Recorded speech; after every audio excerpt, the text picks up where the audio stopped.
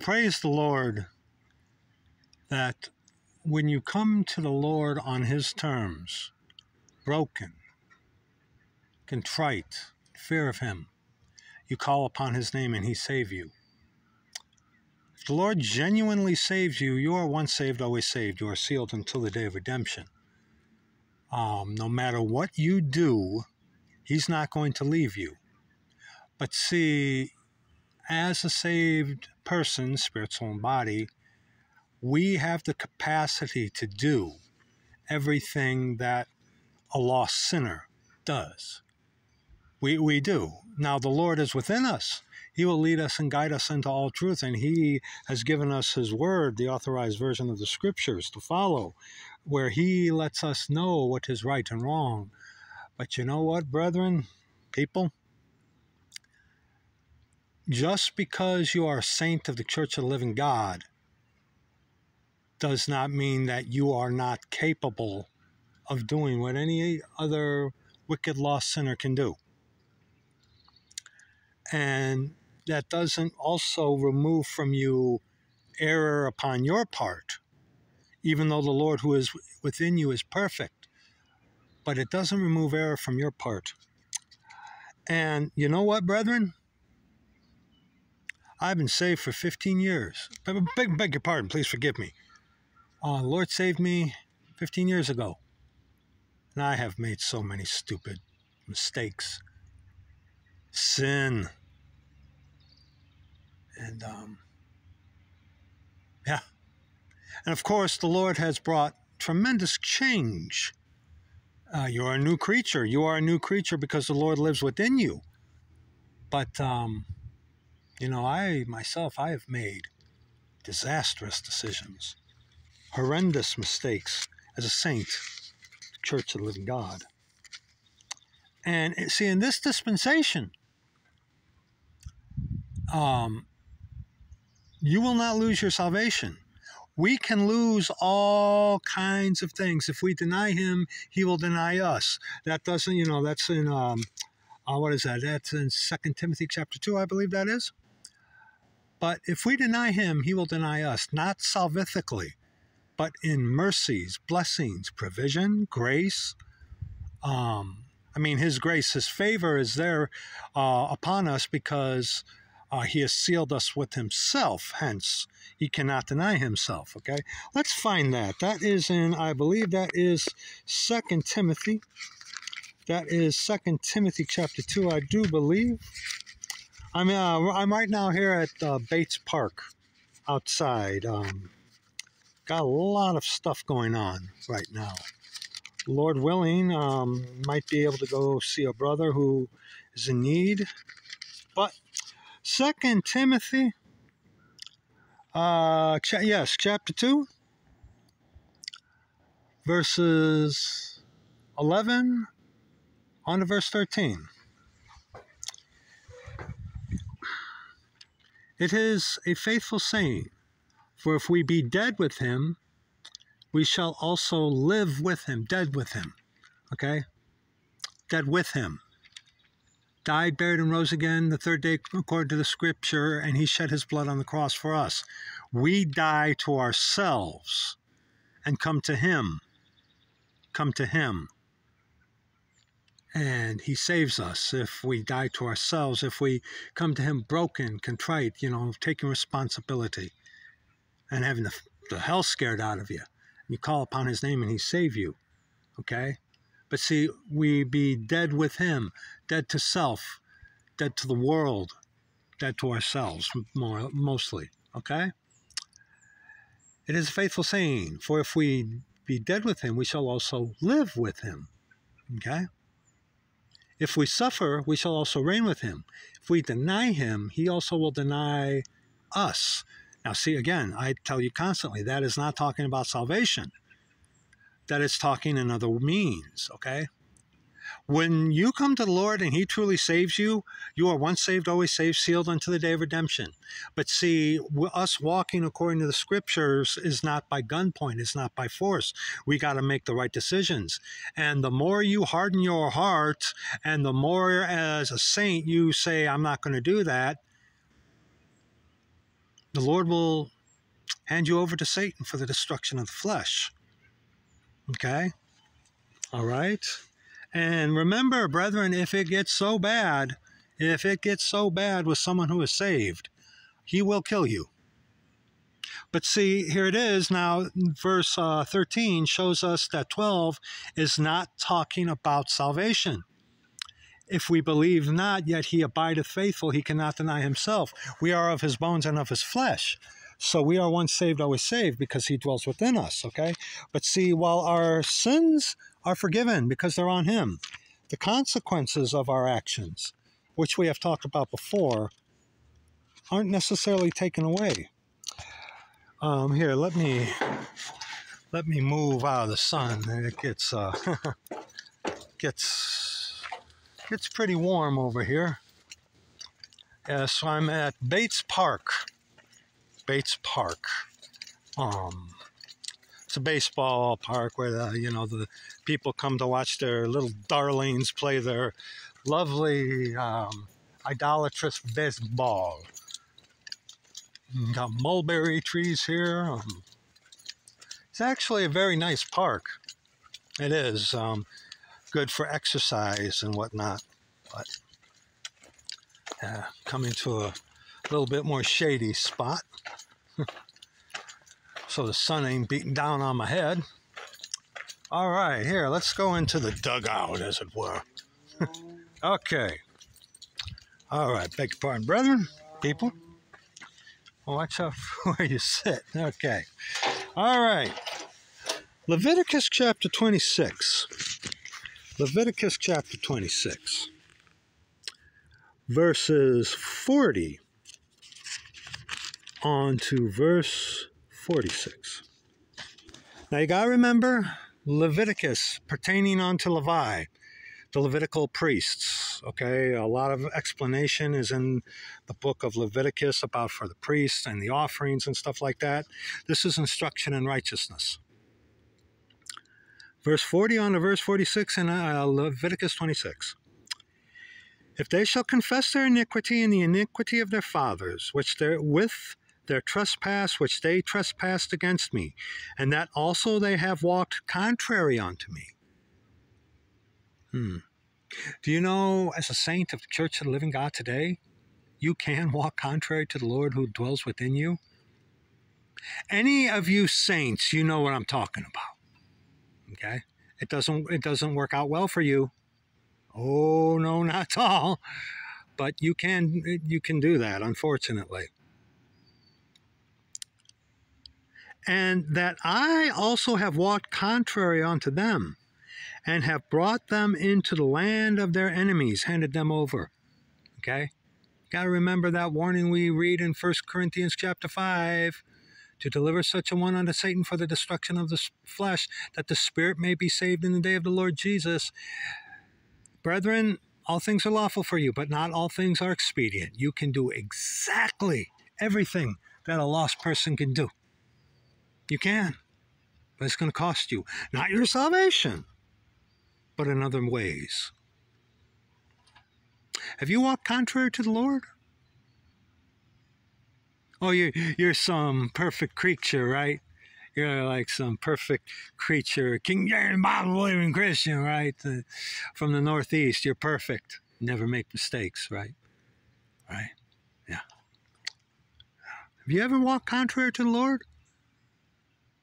And even though he will not deny himself, meaning that he lives within you, that doesn't mean that as his son or daughter, whatever you have chosen that is contrary to him, doesn't mean that he's going to pelt it with troubles. Verse 41 again. And that I also have walked contrary unto them, and have brought them into the land of their enemies. If then their uncircumcised hearts be humbled, and they then accept the punishment of their iniquity. And this is interesting, because whether you accept it or not, you're going to go through it. Okay? But see, the humbling of, Lord, I've done contrary to you. I have, like Paul talks about, you reap to the flesh, you're going to sow to the flesh. You reap to the spirit, you're going to reap, you reap to the spirit, you're going to sow to the spirit. Okay? Absolutely. Absolutely, brethren. Absolutely. So, which one are you sowing onto? Okay? Which one are you sowing onto? But the consequences of your actions, your sin is on the Lord Jesus Christ. That's the one thing we don't have to worry about. But the other things, or be concerned with, the other things, whatever they are, and unless you're some perfect creature from out northeast or from the coasts of England or some select precious people in Canada or in the United Kingdom or here in America, wherever you are, about these perfect creatures, most of us, in one way or another, as saints, have walked contrary to the Lord. And we can pee, moan, and whine about it, but, like Peter said unto the Lord when the Lord in sarcasm said, will ye also go away? And Peter looked at the Lord, like, Lord, to where shall we go? Okay, you have the words of everlasting life, and we are convinced that thou art the Christ.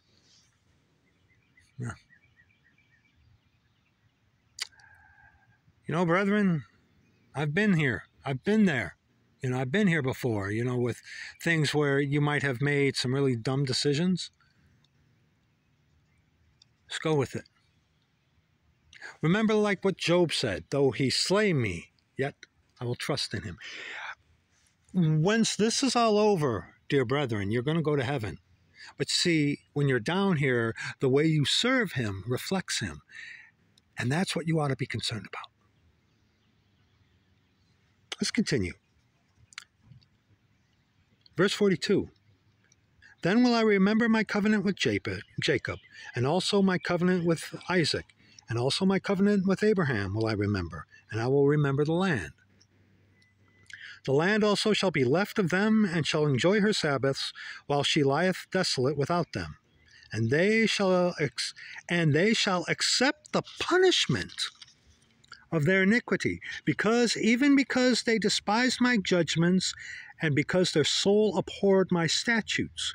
Now, for us as the Church of the Living God, there is a different dispensational difference here. Okay, I am convinced, absolutely, that a saint of the Church of the Living God who has the Lord within them, they cannot abhor the Word of God. What happens is when we make the stupid decisions and the Lord brings chastisement or correction through the Word, sometimes we might want to what? Close the Scriptures and put them away, right? Right? Right, brethren, right? Now, see, the thing that we ought to do is, even when we are in the worst case, that's when we need to be in the Word even more. Okay? But see, when you, as a saved man or saved woman, will make the wrong choice and be stubborn and walk contrary, your salvation will not be affected. But see, the way you serve the Lord reflects him. Verse 44. And yet for all that, when they be in the land of their enemies, I will not cast them away, neither will I abhor them, to destroy them utterly, and to break my covenant with them, for I am the Lord their God. But I will for their sakes remember the covenant of their ancestors, whom I brought forth out of the land of Egypt in the sight of the heathen, that I might be their God. I am the Lord. These are the statutes and judgments and laws which the Lord made between him and the children of Israel in Mount Sinai by the hand of Moses. Then you go ahead and you continue to read in the book of Numbers, of course, about the disaster of how God had Moses go and send spies into the promised land, remember? And they go and check it out for 40 days. Then they come back and they say, hey, the fruit of the land is good, but sons of Ankh are there, and the giants are there, and we were grasshoppers. We can't do this. And Caleb and Joshua, they're like, dude, hey, just trust the Lord. Okay, he's like, there it is. Trust me, and let's go do this. But they didn't. And they reaped a heavy consequence because of that. And after God said, okay, you blew it, that's done. Now you're going to be in the wilderness for 40 years, so y'all die off, and your children that you whine to me about, they're the ones who are going to get to go into the promised land, not you. It's done. Turn your back, let's go. That's it, done. Psst, over. What did they do? It's like they went before Moses. You can read this on your own in the book of Numbers. They go to Moses, okay, yeah, we sinned. Okay, we'll go up now and do as the Lord said. Here we are. And Moses is like, don't. The Lord's not with you. Okay, that ship has sailed. You blew it.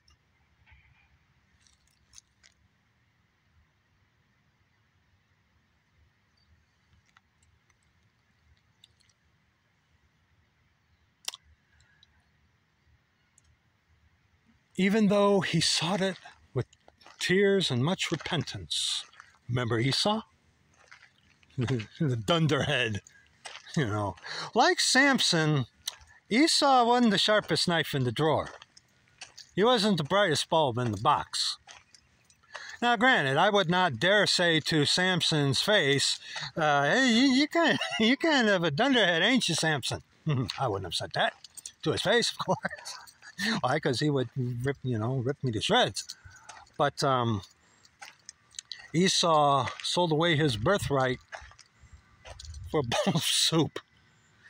But notice when you read about Esau and that thing with Jacob, sell me thy birthright, that Jacob gave him much more than just what he asked for. He even gave him bread and water, not just what he asked for. All this will I give thee. All right.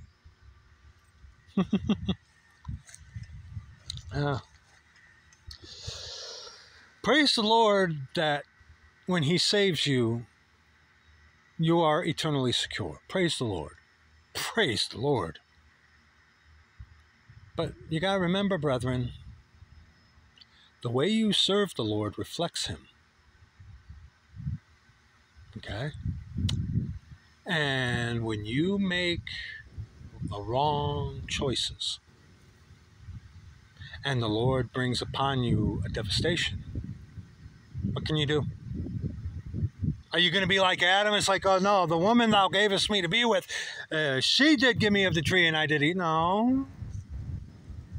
You blame. See, that's what lost people do.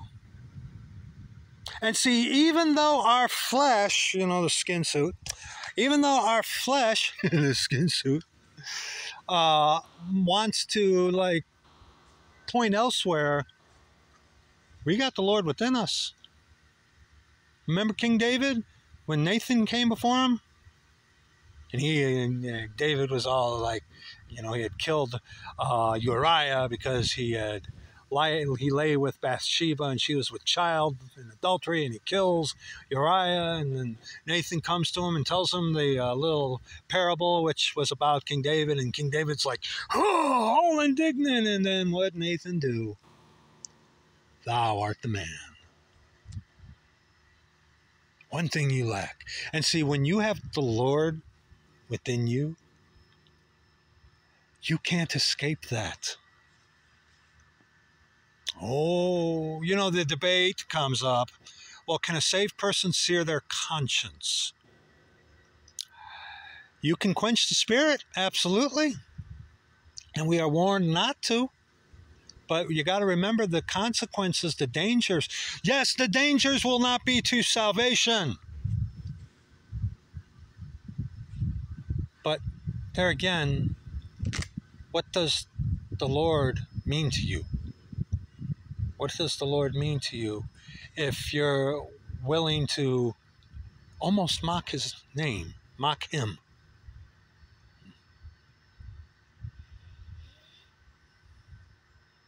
Our salvation is secure. But the road we walk on may be paved with all kinds of rocks and stones. And the question is, did I put them there?